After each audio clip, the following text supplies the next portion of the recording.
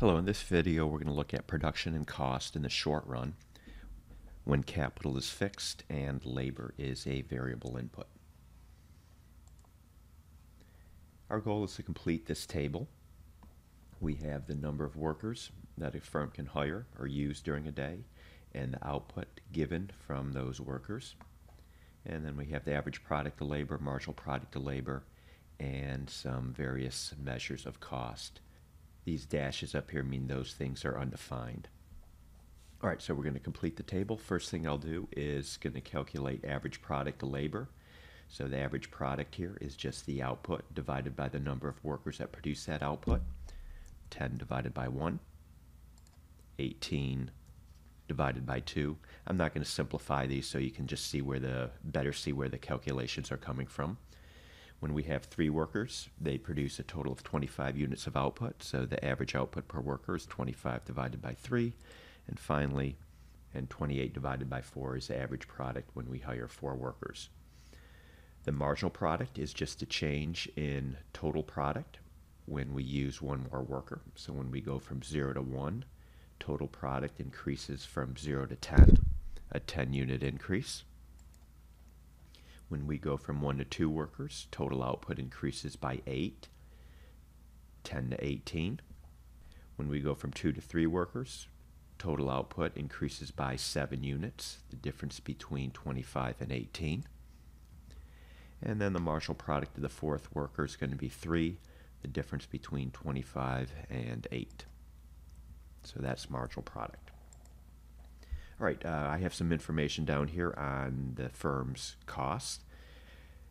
Firms pay workers $50 a day, so each worker gets paid $50 a day, and the firm has a fixed cost of $100 a day.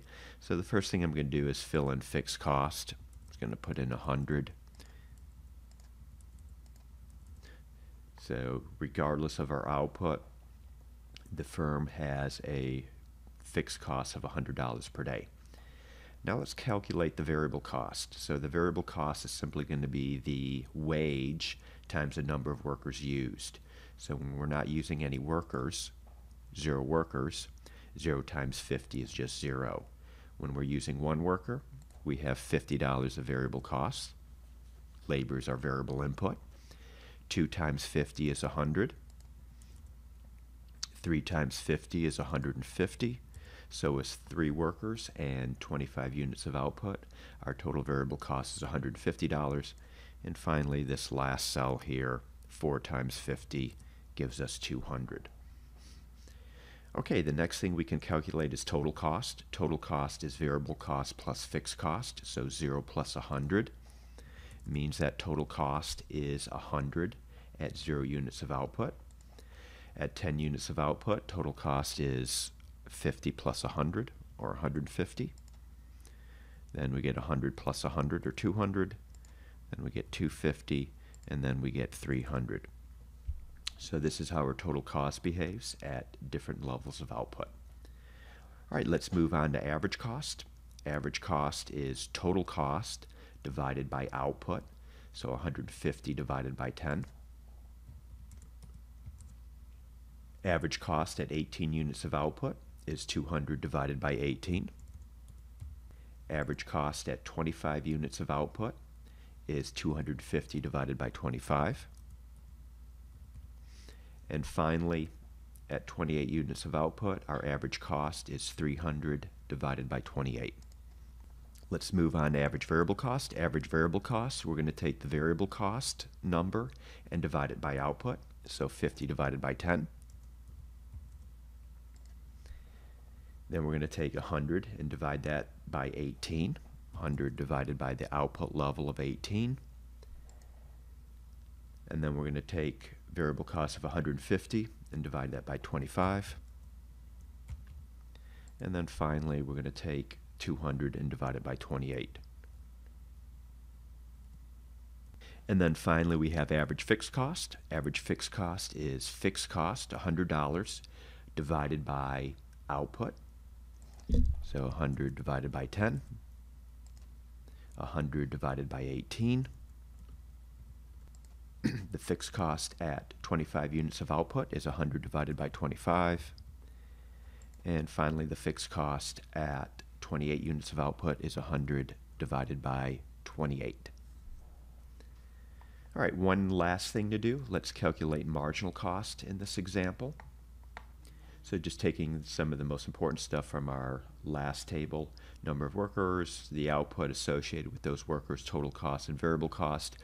So marginal cost is just going to be the change in total cost divided by the change in output. So when we go from 0 to 10 units of output, total cost changes by 50. So the change in total cost over this range of output is 50. The change in the output here is 10. So it's 50 divided by 10. So this is the marginal cost between 0 and 10 units of output. The marginal cost here between 10 and 18 units of output, once again, is the change in total cost. 150 to 200. That's a $50 change in total cost. And the change in output this time is just 8. The difference between 18 and 10. So over this range of output between 10 and 18 units, marginal cost is 50 divided by 8. And then the next case here, when we go from 18 to 25 units of output, the change in total cost is 50, and the change in output is 7. And then the last one here, the change in total cost is 50, but this time the change in output is only 3.